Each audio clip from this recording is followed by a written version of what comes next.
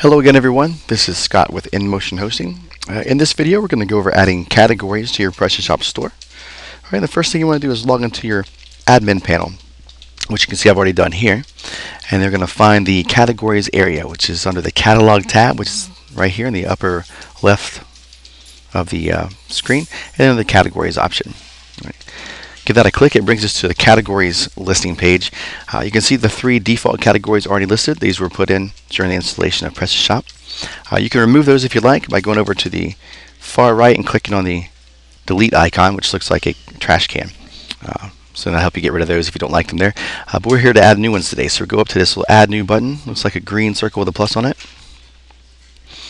All right, it brings us to the basic information page for a category. All right, I'm going to roll down these fields here as we fill them in, explain what they do. First, you give it a name. I'm going to give it a Samsung name here. I'm going to do Samsung categories. And next, we have a displayed option. Green check means that it's going to be enabled. It will show up on the main store once we're finished. If you want to turn it off for any reason, go ahead and click that red X there. We're going to select a parent category. By default, home is the parent category for everyone. If I was creating this as a subcategory of one of the existing ones, I would just go ahead and click that. For instance, if I made it laptops, then Samsung would only display under the laptops category. They sell more than that, so we're going to make it a main category. Now, root category is by default selected as no. This is only going to be selected as yes if you want to replace the home category. Okay, home is a root for everyone. If you want to replace that, you would do that. Other than that, just go ahead and leave that at the red X. Description box here, it can be as detailed as you like. We're not going to be super detailed today, but we're going to give it a little bit of information. Okay, and see some tablets.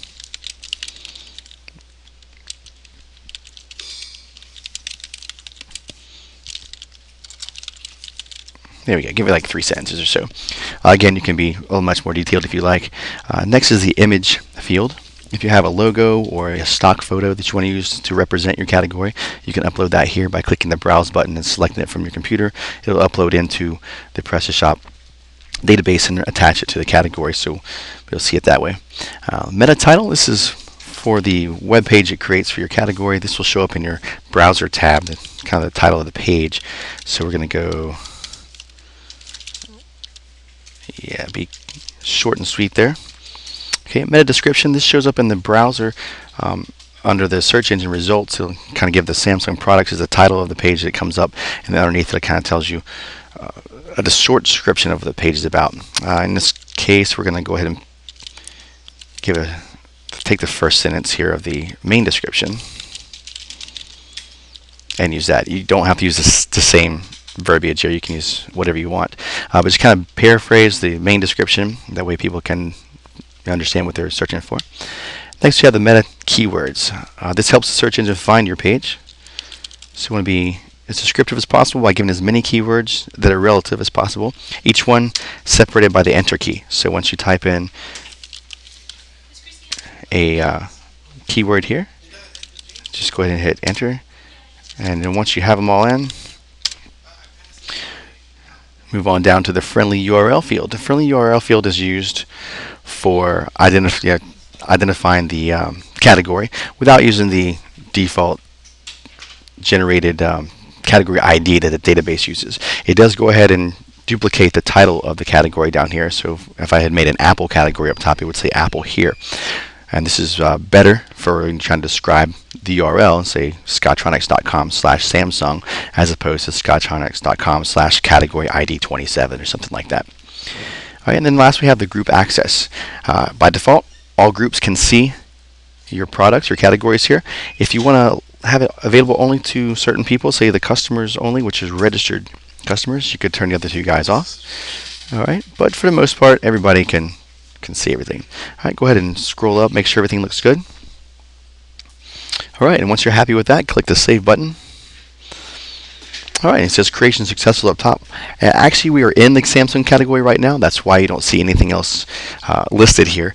If you had any subcategories or something that were added later, they would show it while you're inside the Samsung category. But we want to make sure it's all good. So go to catalog here, categories, And then there you can see the Samsung category is in our list now. Okay, it has the name, has the description, and it is displayed, which means it will show up on the main store. Don't worry too much about the ID number. These are generated incrementally. They're only used once. They're basically for database use. So no worries about changing those or anything because you can't. All right, once we're good, we're going to go visit the store and make sure it shows up. All right, we'll visit the store here. And you'll see under categories the 3 default and then the new Samsung category, so people can click under there. Once we add products, which will be in a future video here, you'll be able to click there and see all the Samsung products that are available. All right, so that's adding the category to your admin area of your PrestaShop store. And I hope you guys enjoyed this video. Thanks for watching. This is Scott with InMotion Hosting. Have a great day.